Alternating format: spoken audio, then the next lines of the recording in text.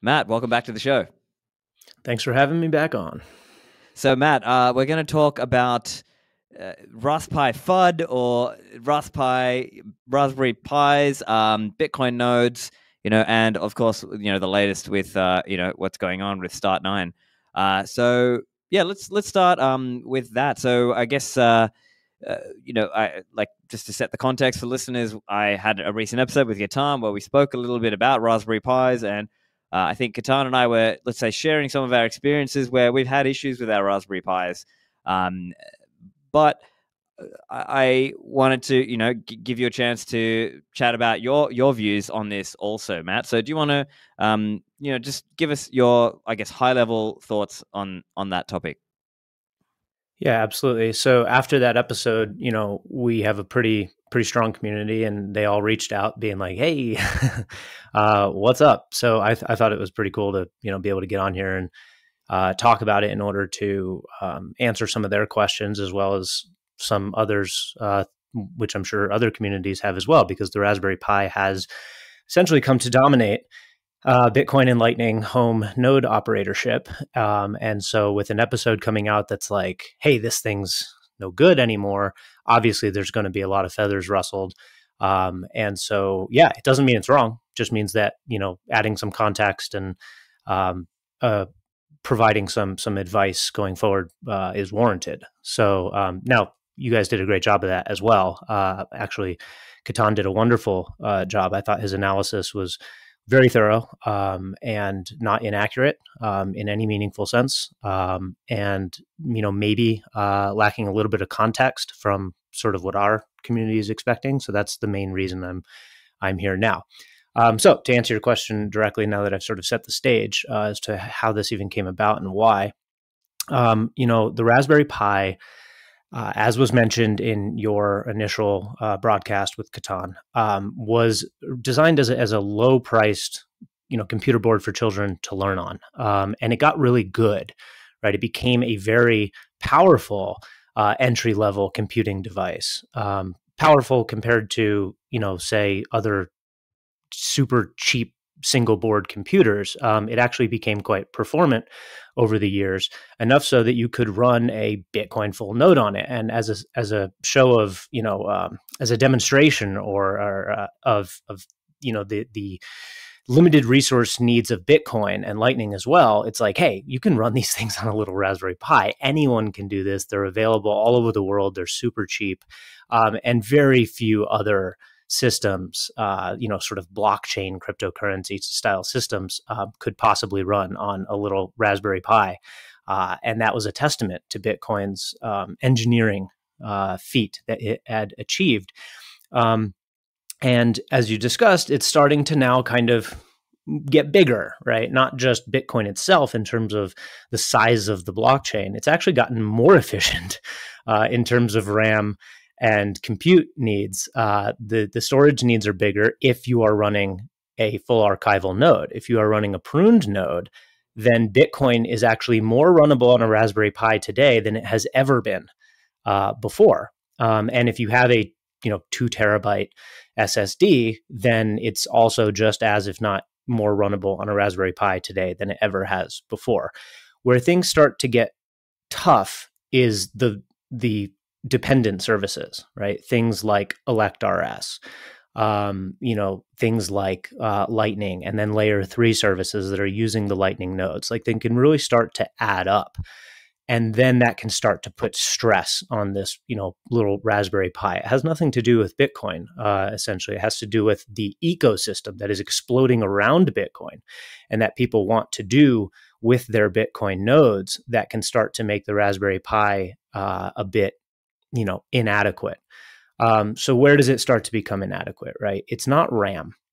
That is not the first place that we see the Raspberry Pi start to break down. 8 gigabytes of RAM is pretty good, right? So I have a little old Embassy One running here that I've been running for 2.5 years, and it's an Pi 4 8 gigabyte variety, and I have 25 services running in parallel on it, and I'm using about 70% of my RAM on any given moment. Now, during times of sync, it gets a lot worse, right? So if you're syncing Bitcoin from Genesis and you're syncing ElectRS and you're syncing the NBX Explorer from BTC Pay and you're doing all these at the same time, you're going to bog it down. But actually, RAM might not even be the first place that happens. It's going to be the CPU, right? So the Pi, that is the biggest shortcoming of the Pi, is actually the chip. It is pretty low powered, and some of the Bitcoin services, Bitcoin and related services, can really get CPU hungry at times. And so if you are trying to do a lot of syncing at the same time, you're going to have a bad time. Like we tell our community members, when you first spin up your embassy, don't install 20 things and turn them all on right at the exact same moment. The operating system just isn't sophisticated enough yet to protect you from yourself in those circumstances, right? On even a normal computer, if you were to crank up 40 things at the same time and try to sync them all, and when I say normal computer, I mean something much more powerful, you're still going to notice a significant performance drop off, if not total throttling. There's a little bit of user discretion involved into making these things work as expected. I'm going to turn off my notifications here, otherwise it's going to get very loud very quickly. Yep, all good. Yeah. Also, so actually, I'll pause there just for a second. Yeah. Do you mind just turning your volume down just a little bit? I think it's clipping just a bit. Yeah, cool. just a bit. Yeah. So that's look, I think fair points as well. I think that's been part of the story of the history of the Raspberry Pi Bitcoin node. It became almost like a meme. It became a thing in the community, and I'm not denying that. And obviously I've promoted that in the past myself. I think the other question that probably comes up is around cost today. The cost today to buy a Raspberry Pi compared to the cost, let's say, if we went back, if we rewind the clock 2 or 3 years, the cost to buy a Raspberry Pi might have actually been more like $100, $150, right?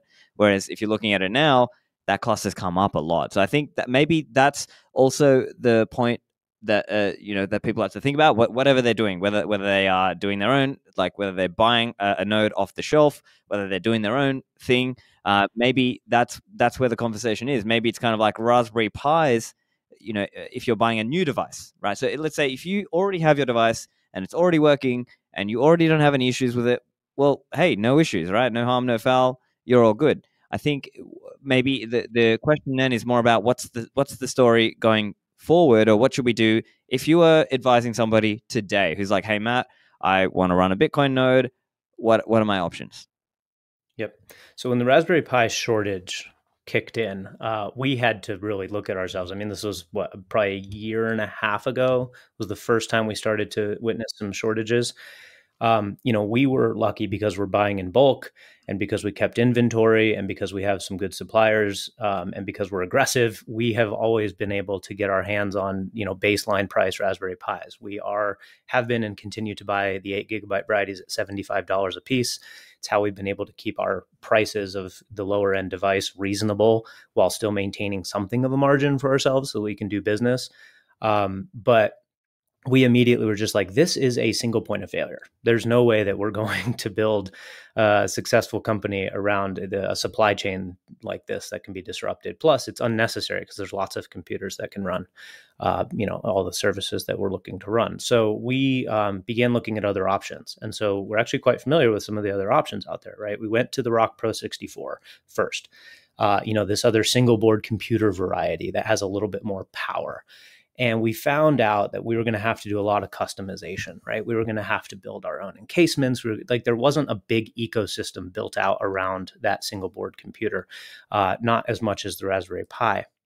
And then so we started looking at more traditional things, right? Like even some of these mini PC options, which ultimately is where we've landed. So as a company, what we have done now is we've created 2 distinct products. We have like the lower level, entry level product, which I can get into specifics in terms of how we recommend usage and what we recommend using them for, which is still based on the Pi at present, but does so in a way that alleviates many of the shortcomings of the Pi, which first and foremost, I should have mentioned earlier, the biggest problem with the Pi by far is power.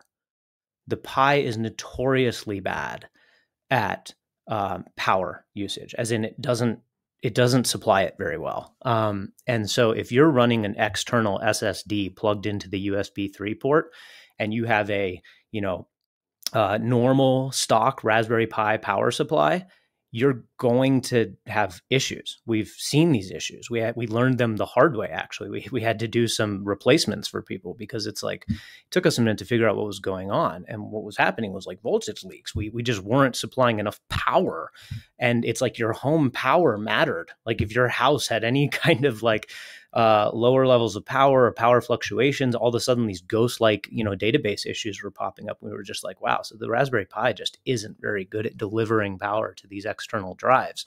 And so what we have done with the Embassy One, the new Embassy One, is we've gone for an all-in-one enclosure. So it is a very small all-in-one enclosed device where the SSD is actually inside of the box with the Pi, and the encasement has its own added power supply.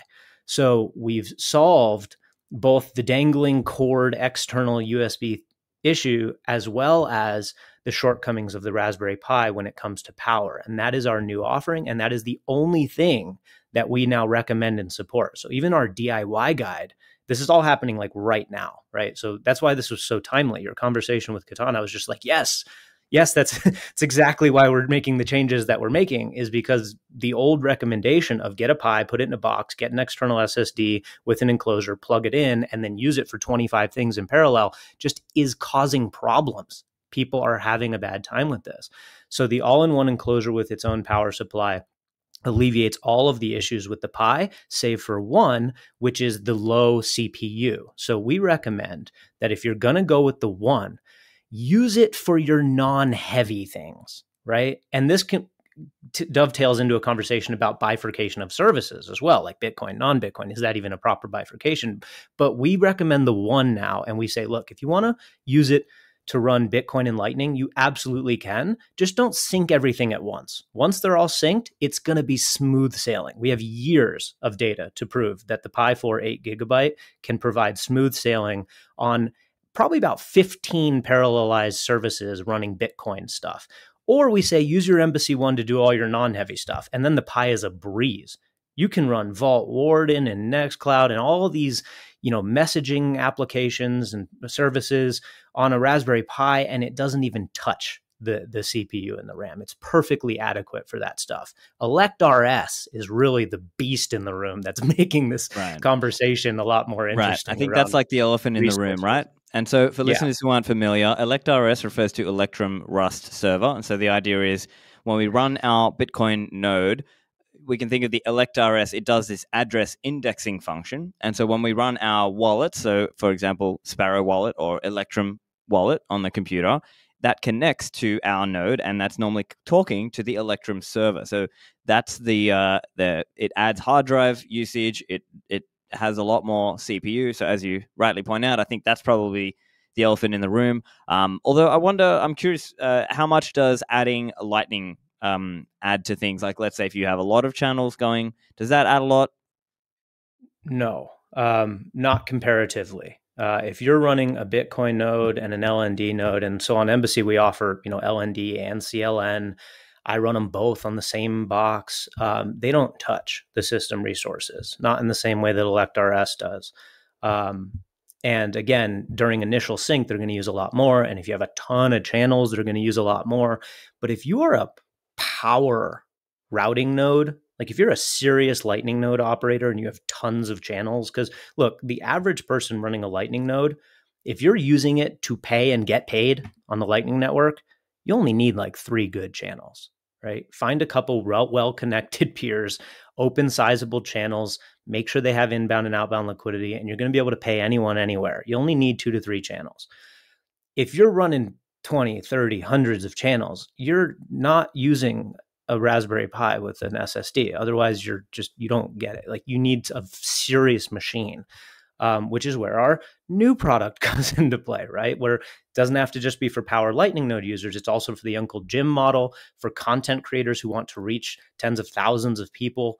You need a serious computer. And so that's our other product that we are now offering, which is the EmbassyPro.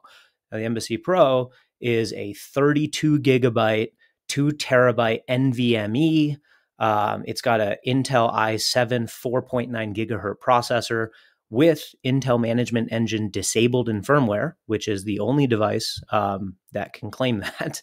Running anything on Intel is sort of inherently backdoored. Okay, Intel Management Engine, which exists beneath the operating system, is sort of a built-in backdoor, and it's just a known vulnerability that people have learned to live with. Our hardware partner that we got with to manufacture the Pro, Purism, they make Pure OS, which has a boot process that actually disables Intel Management Engine underneath the operating system. So it is totally private, not backdoored, at least not by that. If there's something lower we don't know about, nobody knows about, then whatever. But we can claim that the one known vulnerability has been disabled in the Pro. So anyway, it's a rocket ship of a computer. It's built on an x86 architecture with an Intel i7 chip. It will satisfy you to do pretty much whatever you want. You can run probably 50, 60 services in parallel. We don't even offer that many on our marketplace yet. While also serving as Uncle Jim for your friends and family, while also serving your community, followers with blog posts and stuff like that, hosting your own website. So it is a serious professional tool, or just for somebody who needs the biggest, baddest, latest thing. And then the lower end, again, is still the Pi, which we think is okay, so long as you understand the sort of limitation of how much you can do with it at the same time. That's really the big caveat, the asterisk of the lower end embassies or Pis in general. Is just like, don't sync 20 things at the same time on it. That's the big asterisk. That's it. One other point, probably just to clarify on that as well, is some users with Raspberry Pis have commented publicly, and we've seen people talk about this kind of thing around their SD card getting corrupted. So I'm curious if you have any experience on that. Now, I've seen different comments on that. So, for example, Wiz of mempool.space, he's spoken about this idea where, again, there's people using different approaches. One approach he's mentioned is this idea that SD card should just be like a read-only thing, and then that's how you can help lower the risk of that SD card getting corrupted. And so the idea is you're using the SSD to do most of the actual work, which can deal with more read and write. I'm curious what your view is on that and how the Start9 team are thinking about this question.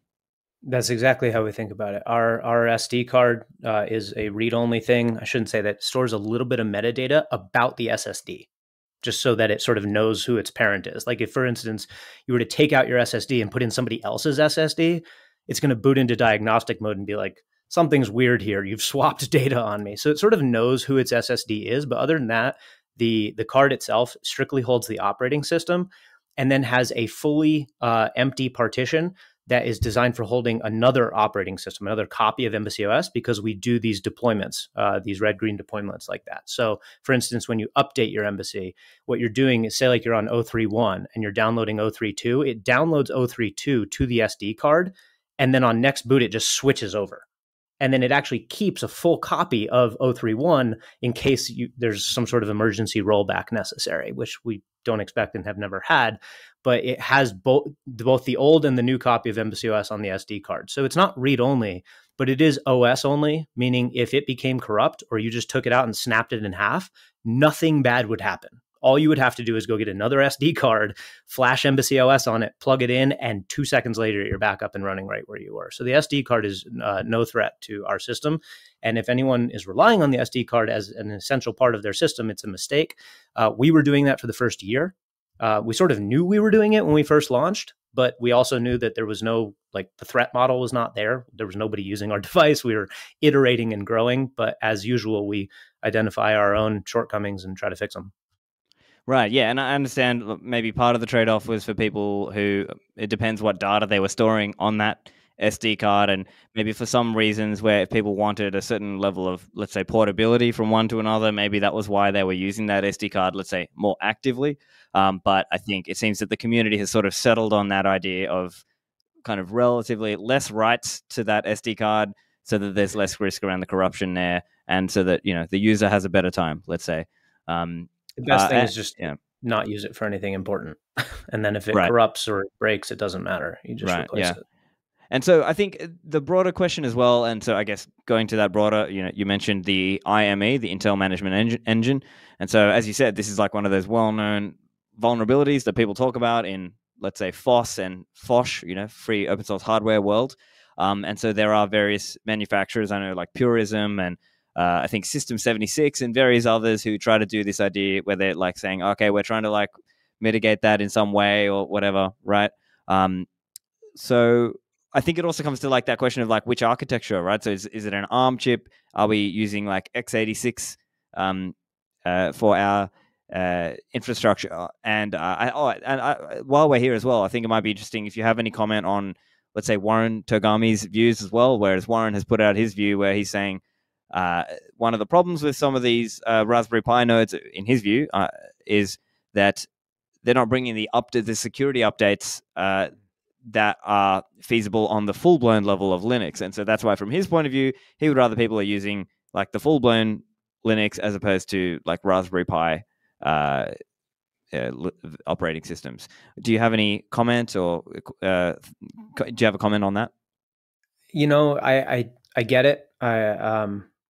I also think that from a threat model perspective, it's probably more on the margin. You want the latest software, but at the same time, doing automatic updates, for instance, to the latest thing all the time is actually a vulnerability too. So you're kind of, like always staying up to date with the latest software can be dangerous. And having software that doesn't get updated frequently enough can also be dangerous.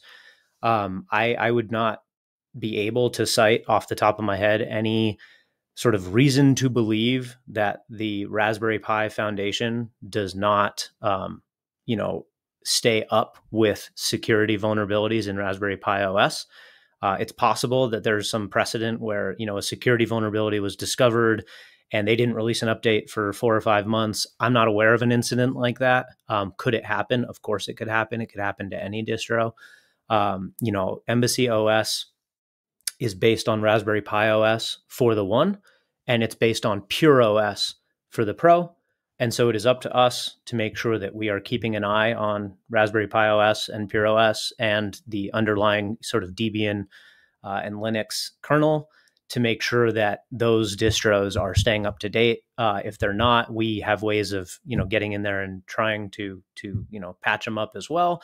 But at the same time, this is just sort of an inherent kind of challenge when it comes to software development is dependencies. It's like, what are you built on? Because nothing is built on binary, right? Like we're like 6 layers up in the stack for most of these services and applications. EmbassyOS is obviously much lower, but we're still built on we're built on Pure OS, which is built on Debian, which is built on the Linux kernel. And it's just like software is a layered thing. So dependencies are always something you just have to keep an eye on and be diligent about. Sure. And so on the question of cost as well, so can you just outline for listeners, what's the cost difference here? Let's say if we're going for the Embassy One, what's the cost of the Embassy Pro device, just to give people an idea? So the Embassy One, we are literally in transition right now. So the Embassy One, we have just transitioned from the like external drive plug and play thing to the all-in-one encasement. We're actually lowering the cost as a result of this, but that is more of a sort of company decision. Rather, it's not like our costs have gone down. We're just trying to keep the entry-level device lower while we push the Pro for more advanced usage. So the new cost of the Embassy One, don't quote me to the dollar on this, is going to be right around $500 for the 1 terabyte variety. And that's before any kind of discount, which there's lots of discount codes floating around out there. We also have 8%, 7% on Fold, by the way, too. So if you have a Fold card, you can compound these discounts and basically just get free Bitcoin. And then the all-in cost is in like the low 400s, plus you're stacking Bitcoin. So all in, if you take advantage of the right discount codes, you're looking at low 400s for a 1 terabyte variety and low 500s for a 2 terabyte variety. And this is in an all-in-one enclosure. So again, power problems solved. It's a very nice device. The Embassy Pro, we're currently pre-selling because we haven't started shipping it yet. It is on track for a fall release. So in the next couple of months, we will be shipping this device. We are taking deposits currently at $42 for a deposit, which then gets you a huge discount off of our expected retail price. We're still sort of feeling the market out on this, but we expect to retail the Embassy Pro at between $1,800 and $1,900. If you're putting the 42 down, we're giving you $400 off of that price. So we're looking right around $1,400 to $1,500 as your all-in cost for the Pro. I know that sounds like a lot. If you were to go online and configure an Intel NUC to the exact specification of the EmbassyPro, it would be almost $2,000. So we are undercutting the market from a computer performance standpoint significantly by about 20 to 25%. These are real badass computers, right? I would like to talk about some of the options that you and Katan talked about as well, which is going the like refurbished mini PC route to get more power on a budget, which we think is wonderful and very viable as well. Right, yeah, and I think that's, just to sort of give the listeners their kind of neutral and, for them to understand, okay, if I'm buying the Start9 device, what am I paying for, right? It's not just the hardware, it's also that kind of the software support. You're supporting this project, and so there's like an aspect there. I appreciate that. So let's talk then about the comparisons for if people were to DIY, let's say DIY with, if you went for a ThinkPad, or if you went for, Katan's, Dell Optiplex, a couple $100. Now, to be fair, that there is some more DIY required here. So, for example, you might need to actually be comfortable with opening that box up, putting in a bigger hard drive. You might need to be comfortable with, depending on how you want to set it up, you might need to be comfortable with command line. You might need to flash Ubuntu and then, let's say, use a PC image. So there's different components to that. I'm wondering if you have any thoughts that you want to add there around, the comparison of DIY versus buy something out of the box. Yeah. So we are sort of DIY first in terms of our messaging. So like if you go to our website, there's, buy an Embassy and DIY side by side. Ultimately, we want to see this technology spread. We want to see people self-hosting. That's the point here. We sell convenience and support, right? We sell community. So when you buy from Start9, what you're doing is like we're developing arguably the most advanced kind of self-hosting for everyone technology that has ever existed. And that doesn't come cheap, right? We're a talented team of people who need to survive and we're growing a business here so that we can continue to propagate the technology. Now, that said, it's also not a donation, right? You are getting real value if you buy from us as opposed to DIY, which is the plug and play experience. You just close your eyes, plug it in, it just works. And you're also getting this sort of 24/7 white glove support from us and from our very passionate community of very technical people. Like you're going to get help. So that said, people who do feel confident to sort of put this together themselves can do so and save a few bucks. It's probably not as much as you think. The discount is not that steep once you tally all the added costs and time. It is there, but it is on the margin. So for instance, doing a kind of DIY refurbished mini PC like an Optiplex, if you find a good deal, if you find a good refurbished one that's in excellent condition, you're going to end up with, probably an i5. So, a great processor, something that's going to blow the Raspberry Pi chip out of the water. It's also not going to be, the i7 or i9 brand new thing. It's going to be something a little bit more moderate, but very, very adequate for most usage. You are going to have to get some storage if you don't have it already. And that can get pricey, depends, right? If you're doing a 1 or 2 terabyte variety. So like the EmbassyPro, for instance, is a 2 terabyte NVMe, which is a far cry from a 1 terabyte SSD. Those are very, very different price considerations. A 1 terabyte SSD you can pick up for under $100. A 2 terabyte NVMe is usually going to run you $300 if it's of any decent quality. And there's a very noticeable difference there. Not only is it double the amount of storage, but it's way faster, way faster. And when you have write intensive things like ElectRS, you're going to notice a big difference with something like that. So I think all in, Katan had cited a like $500 kind of price target, maybe $400, right? For getting right. Like I think you were speaking in AUD terms. So yeah, something like that. Yeah. Let's say about 400. Okay. Yeah. So yeah. I think it varies a lot depending on where you are and the deal you can find. But let's say you can pick up a good computer between the $400 and $500 range, or something like $400 range, um, versus buying a Raspberry Pi all in one, everything put together for a similar price. Which one do you do, right? It depends. It depends on if you're comfortable doing the DIY approach. It depends on if you value the community and support aspect of the product. But we support it, right? If you want to go get a Dell Optiplex and install EmbassyOS on it, can't do it yet because we haven't launched the x86 distro of the operating system. But it's around the corner. We will be able to support hopefully pretty much every architecture and form factor under the sun eventually. That'll require a little bit of tweaking for different things. And, the problem here too is just variance in hardware. Like, you're not going to have a lot of issues with the board itself, like the chip, and the RAM. Those are all going to be okay, but storage can be really painful. There's a lot of drives out there that don't conform to exact standards or claim that they do, and then don't exactly.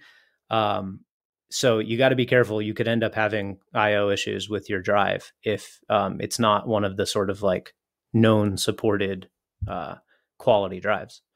Gotcha. Yeah. So I guess in this example, the one, because Catan and I chat, and often he's a fan of the I think it's the Samsung QVO. So for example, let's say you went for that and it was a 2 terabyte drive. I think I was looking it up. I mean, at least for me in the UAE, I can get that for about $150 ish. That's great. For a 2 terabyte Samsung QVO SSD, not the NVMe, as you were saying. Sure. So you'd have to be comfortable opening your computer, plugging that in. So that will require a little bit of DIY. And you know what? There might be some people for who they would rather just pay. They'd rather just pay, have somebody do it, ship it to them, they plug it in, and it's good. I'm curious, you mentioned, in the DIY case, so let's say a Start9 user wants to DIY. Are you selling like a license to use the operating system, or what's the model around that? Not anymore. No. So we have recently changed our approach to EmbassyOS, actually as planned. Okay. So like a lot of the things that we do, we actually have kind of a vision of how we're going to evolve this company, and it gets more and more open over time, not less and less, because when you're tiny, you need a little bit of protection. And then as you grow, you can sort of get, and this is opposite the way a lot of people view company growth. They view it as you get bigger, you sort of corrupt more and more. We have an idea of doing it a slightly different way. But anyway, so EmbassyOS is now totally free. At today, you can go download the 031, which is the latest version. You can go download 031 from either GitHub or images.start9.com. And you just type in XXXXXXX, 8 of them, as your product key, and it'll just download a fresh image. And then you can install that on a Raspberry Pi. So it is possible today to essentially get up and running fully with an Embassy without ever touching us or doing business with us. And we are going to continue that obviously into 032, which is on the eve of being launched, which is a big version for us because it removes product keys altogether. So now all images are created equal. You will be able to download it from our website, download it from GitHub, download it from your friend's self-hosted instance of Nextcloud, wherever. You can just download EmbassyOS, flash it, plug it in, run it, and you're up and running. So it is a totally free, free as in beer OS for the consumer now. We retain a non-commercial clause in the license that basically says, at present, Start9 is the only entity that can profit from the distribution of EmbassyOS. But again, that's part of a strategy as well. Gotcha. And so 0.3.2, is that also the edition where, like, along with releasing that, is that where you're going to also have x86 support? 033. I gotcha. Okay. Is x86. Gotcha. So 032 was a sort of intermediate step to get rid of product keys. It is a lot of under the hood performance tuning. So like we switched from using a SQLite database to a Postgres database because SQLite just it was just causing some obscure issues from time to time. So we've really kind of beefed up the OS in 032, as well as simplified it by removing a lot of the weird stuff we were doing with product keys. And And then 033 is the x86 distro, which will follow pretty shortly. We're actually a good way into 033 already, and we'll launch with the Pro.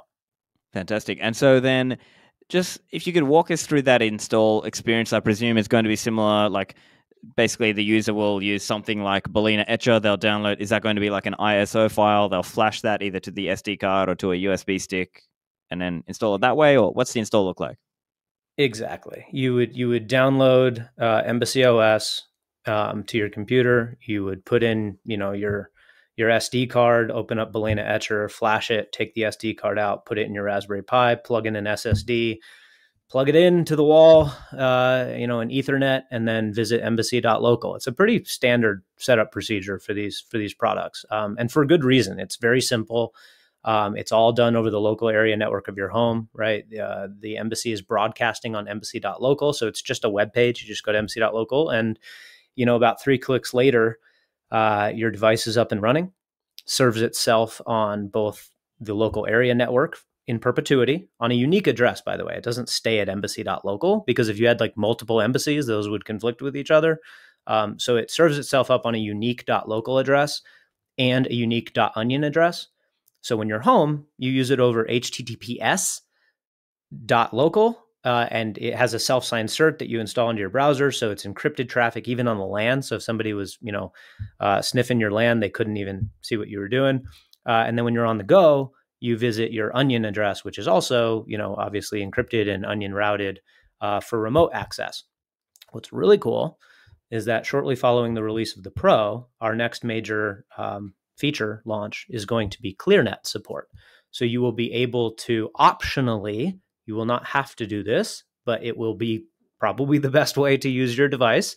You will optionally be able to add any domain that you own and use it to host your embassy, not only like the main dashboard of your embassy on, say, StephanLivera.com would be like your embassy main dashboard if you wanted it to be.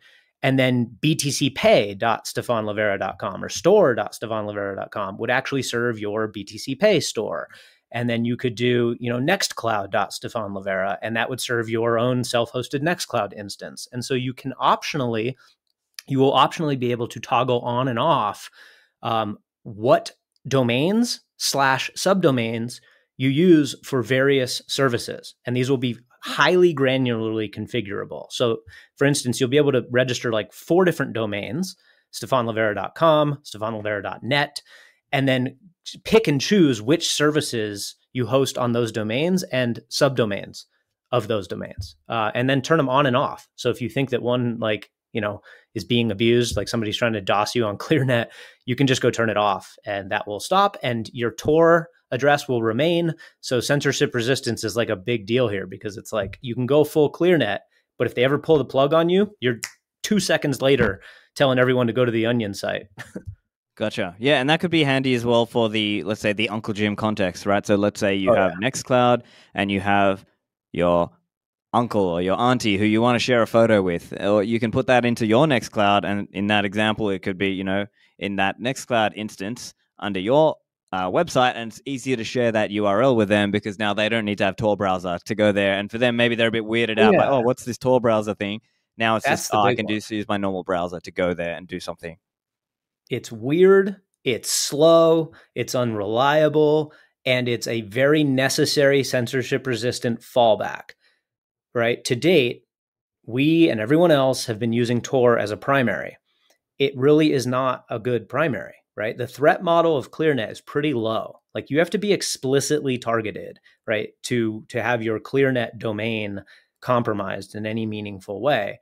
And if it is, then Tor is just sitting right there, right? So having that fallback, that escape hatch of Tor, we think will actually act as a deterrent of ClearNet attacks, because it's like, why attack the ClearNet site? All you're going to do is push it into the shadows, right? And then you can't stop that. You can't turn off a website. You can't even denial of service attack an Onion website, because Tor has DDoS protection built into the protocol, right? Now, it itself is being denial of service attacked, the entire Tor network. That's a different problem. And, we're dealing with that. It's very painful, but yeah, I mean, we talk with organizations who want to, like, this is the whole reason of the EmbassyPro and ClearNet. It's because an individual, a highly, not even highly technical, your average Bitcoiner is going to put up with more inconvenience and weirdness than anyone else in the world for the sake of independence and sovereignty. Okay. We're dealing with a very slanted market here. It's not representative of the rest of the world. The rest of the world is not going to do this. They are not going to set up Tor on their computer and then use V3 addresses to do their self-hosted anything. They're just not going to do it. So what we're doing is we're pushing, obviously, for the ideal end game of everyone running a personal server, but we also recognize that that's probably not realistic ever. That in the future, you're mostly going to have, yes, a lot of people running their own server, but you're also going to see families running a familial server. You're going to see organizations running an organizational server, right? Churches are going to have their own server, businesses, schools, and the people who belong to those organizations or that family are going to use that server, right? The Uncle Jim model, we think, is the real push into the future. And then, yes, obviously, if you always ever want to take that next step and become fully sovereign, it's not that hard.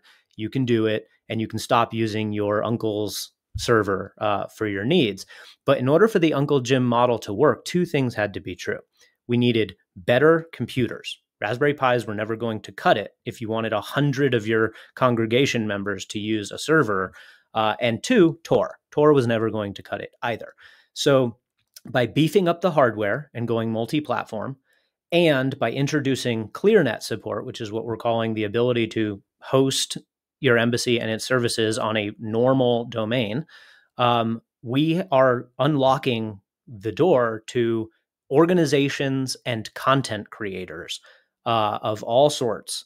And we think that is the path to grow the technology.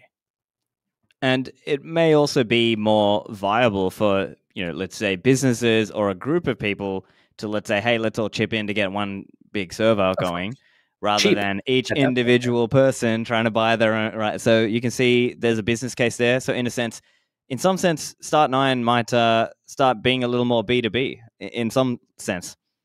Yeah, it's more like, it's not even B2B necessarily. It's just like organizations using it for themselves, for whatever those purposes are. And if you look at some of these organizations today, they're actually getting raked over the coals in terms of SaaS costs. Right. Like, we talked about this on my last. And this is our recent episode where we spoke about how you're able to, let's say this organization is currently paying a lot for Dropbox or for Slack, Slack or some kind of Microsoft Office 365. Whereas maybe if we could use Nextcloud instead and host that, then hey, we can cut out all these Dropbox costs. And hey, all of a sudden now it's a lot cheaper for us to just buy this EmbassyPro device than pay Office, Dropbox, Slack, etc. So I think it's a one-time upfront capital cost. Yeah.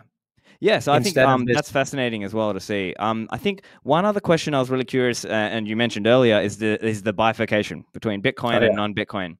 What are your thoughts? So I guess setting the table again for listeners, I think Katan's thoughts on this were more like, hey, you want to you might want to have some segregation, have Bitcoin things on one thing and non-Bitcoin things on another. What's your thinking here?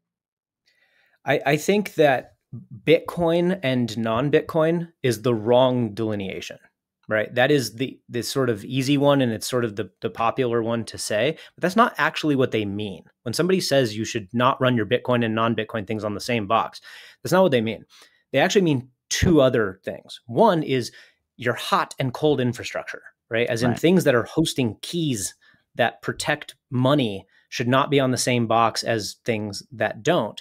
And number two, what they imply by that statement is that things that are very resource intensive should not be running on the same box as things that maybe don't need a lot of resources. That there's sort of this cross-contamination. And I generally agree with that if you are going to be running a lot of things and running using any meaningful amount of money, right? So if for instance, if you're running 5 services, like Bitcoin, CLN, Core Lightning, and Vault Warden or Nextcloud, right? Like say like that's what you're running. So you've got you got Bitcoin, which is totally cold in most cases, unless you're using the core wallet as a hot wallet. And then you've got things that are inherently hot, like Core Lightning. But the resources aren't going to be an issue. So the second reason for bifurcating goes out the window, right? Resources are not going to be an issue because you're not running a lot of services. And say like you only have like $200 worth of Bitcoin on your Lightning node, it's also not a big deal if the whole thing goes kabloom, right? Either. So it's like you don't really need to bifurcate your stuff because your threat model and the disaster scenario just aren't that big or that bad. And so it's like, it's okay, right? Like you don't need to shoot for the ideal. But if you're running 30, 40 services, and a good chunk of those things are really resource intensive, and other things are holding private keys and are super hot, and other things are totally benign, you should probably come up with a strategy of threat mitigation, right? Like, and resource usage so that your benign things, your non-resource intensive things are not getting bogged down by your resource intensive things. So I don't think that there is like this clear, like you should run these things on one box and these things on another box. It really depends on how many of these things you're running and what they are and what you're using them for. There is unfortunately no just one size fits all, do this, which I know is not ideal because people really want that. So here's what we have been telling our community is if you want to, so hold on, let me back up for a second here and state kind of what the real threat is. Like, why not put key things on a server and non-key things on a different server? Like, why not put them all on the same device? The perceived threat here is malware. It is cross-contamination, right? It's like I install some new version of, some benign chat app or something like that. Chat could be very private as well. So I'm trying to think of something that like doesn't matter and kind of all matters to an extent. Like you don't want to get hacked on any of these services, but like say like I install some new version and it's like malware. And we're using Docker for containerization, which affords some degree of sandboxing, right? Like it's pretty good at keeping these things separate. That's kind of the whole point, is that they're running in their own little virtual machines. But we're not going to make a claim that if someone were to build sophisticated malware into one of the services that you install on your device, that it can't access other services. It can. Ultimately, they're on the same metal, okay? Like they can get to each other. We are building out more sophisticated systems. Like we don't use Docker Compose. We're not using off-the-shelf Docker stuff to do what we do. We are building a whole new system that is far more sophisticated and featureful and secure than what something like Docker Compose can offer, which is how all these other systems orchestrate their containers. We're building out a permissions API such that services will not be able to access any other services without the sort of user permission, right? It'll prompt. It'll be like, you've installed LND and it's requesting permission to access these parts of Bitcoin. Do you approve? And so then you can say yes. Now, if you blindly say yes, and that is malware, then you're still had. Ultimately, you can't protect the user from themselves. But at the end of the day, the experience will be similar to like an iPhone or Android phone when it says, hey, you've installed this app and it wants these permissions to your device. Do you grant it those permissions? So here's the deal though. So people say run it on different computers because you could end up with some malware of this that infects this thing. And that is absolutely true. But putting them on different machines doesn't really solve that, does it? Because if you have all your Bitcoin stuff running on machine A, right? And by Bitcoin stuff, let's be clear what we mean here. We're talking like Bitcoin, ElectRS, LND, CLN, RTL, Spark, yada, yada, BTC Pay. You've got like this whole stack of services and you're like, oh, I'm super safe because they're all Bitcoin services. Why? What if one of those services in an update is total malware? Your whole system is compromised. The fact that it was Bitcoin or non-Bitcoin didn't really eliminate that threat. It just mitigated it by lowering the attack surface, right? So if I'm running 50 services on my device and they're all over the board from Bitcoin to Lightning to non-Bitcoin to storage to messaging, am I more likely to download malware and have my funds stolen? Absolutely. But if I'm running 10 services on a device and they're all Bitcoin only, you haven't eliminated that threat. You've just minimized it, which is a good idea. We're not saying not to separate things. We're just saying that this isn't a magic pill. You can't just have a device that's running Bitcoin things and have a device that's running non-Bitcoin things and then just I'm safe. You're not. You've slightly mitigated a threat. The right way to do this is to make sure that you're downloading trusted software, signed appropriately, and not store your life's fortune on your Lightning node. Of course, right. So let's summarize that then. So in essence, then the argument is not as much about Bitcoin versus not Bitcoin. It's essentially more about whether you are keys hot or keys cold.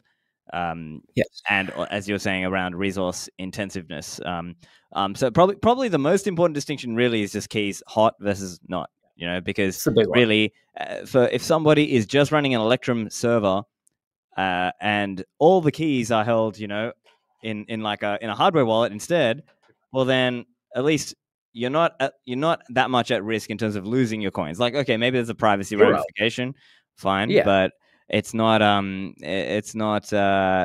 end of the world compared to if your Lightning node has like all of your coins on it and it gets pwned. Well, then you're just completely out of luck.